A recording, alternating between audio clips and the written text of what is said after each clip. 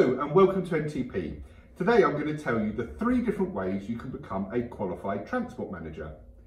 First of all, in order to be a nominated transport manager on an operator licence issued by the Traffic Commissioner, you would need to pass an examination to prove you are sufficiently competent. This is the Level 3 Certificate of Professional Competence for Transport Manager qualification in either road haulage, HGV, or passenger transport, PSV. Whichever you choose completely depends on the transport sector you wish to work.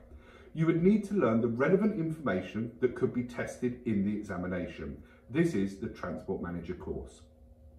There is more than one examination board that provides the examinations, which differ slightly in their style. However, the syllabus from which the contents of the course is derived is similarly the same.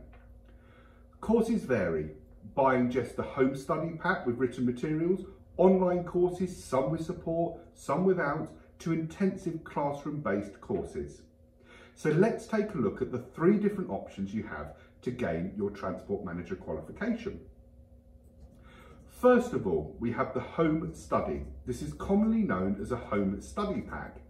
And this study method provides you with a pack filled with course syllabus and practice papers. The home study pack is the cheapest way to study. However, you'll be going it alone with no tutor support. It also relies on the provider sending you with updates as and when the legislation or the syllabus changes. The home study pack method is good for those who have a really clear understanding already and are confident in their ability to pass without any student support. Next up, classroom training. This method has been favoured by companies all over the UK, and this method is normally provided by way of an intensive 7 or 10-day course spread out over a number of weeks. It's great if you want to learn everything quickly, however the pass rate isn't extraordinary and it's no surprise. The Transport Manager CPC is a large course. It's packed with information that you must know. To remember everything you need to and to have a clear understanding in such a short space of time can be difficult. This doesn't mean that the classroom training isn't good. In fact, quite the opposite. You have a trainer on hand every day to ask questions that you need to. You get full tutor support during your training and you go straight into your exams. It can, however, be information overload for some. It really depends on you. When the courses are spread out over a number of weeks, this risk increases. Are you really going to remember what was said in lesson 1 6 weeks ago? This method is good for those who already have a really clear understanding and who want to pass quickly, but this method is difficult for most. It's intense, the days are long and the work is hard. And remember, you'll also be sharing the trainer with others on the course. Lastly is online training. Until 2017, this method of training didn't exist. It was us at NTP who introduced this to the industry when we launched our new Transport Manager CPC course, and it really took the industry by storm. This method of training gives you access to an online version of the Transport Manager CPC course, along with full tutor support, practice tests and quizzes, and provides an interactive learning experience. Of course, we favour this method and for really good reason.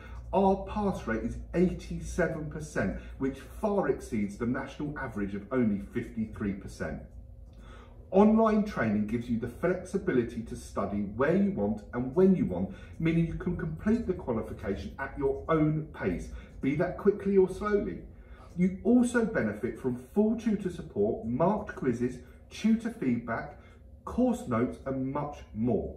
This method is great for those that want to have the best learning experience and increase their chances of passing first time. It's great for those who are new to the industry and also those who are more experienced. It really does cater for all. If you want a course that brings together all the benefits of all the course options, then this method is the one we'd recommend. Oh, and you can also take your CILT exams online.